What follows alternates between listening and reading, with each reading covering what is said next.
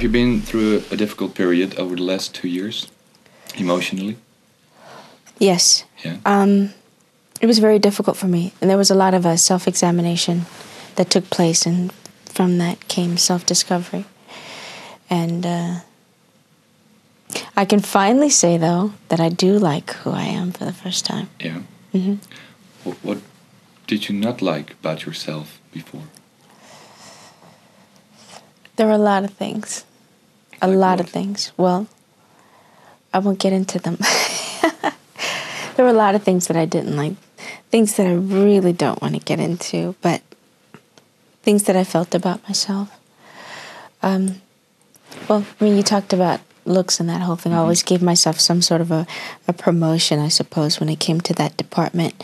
A lot of journalists would ask me in the past, how do I rate myself? And I would always say, I think I'm fair.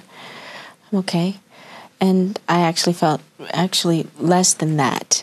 But I never told anyone that before, only because there are some people who do things for attention. Just like you say, oh, come on, and how can you possibly think that? And I'm not one of those girls that does that. So I would just to go on to the next question, I would say, I think I'm okay.